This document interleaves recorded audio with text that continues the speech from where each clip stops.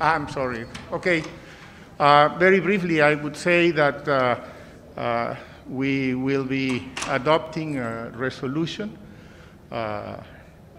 which will extend the mandate of the European Union force, Althea, in Bosnia for another year, which I think is very positive. It sends a signal that hopefully will contribute to stabilize the situation.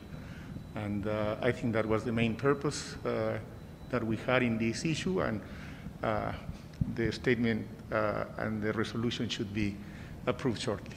Mr. Ambassador, are you disappointed that Russia's blocked the High Representative from Bosnia from speaking to the Council? Well, I think what was really important was to adopt the resolution and to have the debate.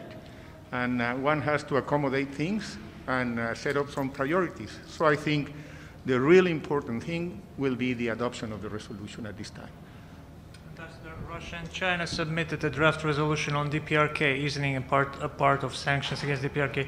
Do you see it possible this resolution to be adopted?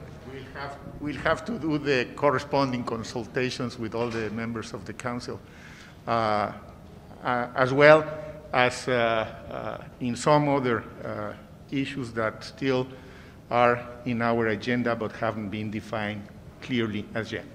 Thank you guys. The Human Rights Report on Ethiopia. Thank you.